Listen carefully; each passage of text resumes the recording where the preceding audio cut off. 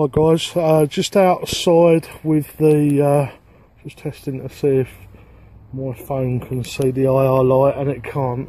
So if you can just see that, I'm actually shining, there, look, there's the illuminator that I'm using. I'm shining it at this, so you can see I'm not using a torch, because otherwise you'd see the screen lighting up, and there's the illumination source there.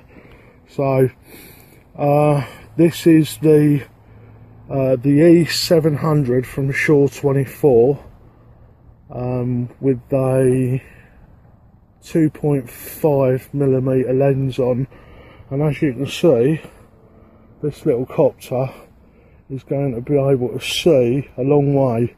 Now I'm going to have to work on the angle that this light shines down from. I mean, I guess you could have one on the bottom facing straight down and one looking out a little bit at a bit of an angle, but if you can see there on my ready-made RC screen, those trees there are a good 90 yards away.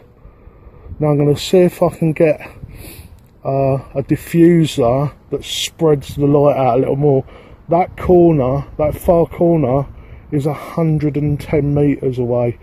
Now I know most people aren't getting the distance that they want with their night flying quads, but as you can see, using this system and the E700 or the FEO 700 from Shore 24, you are going to get all the night flying capability you need.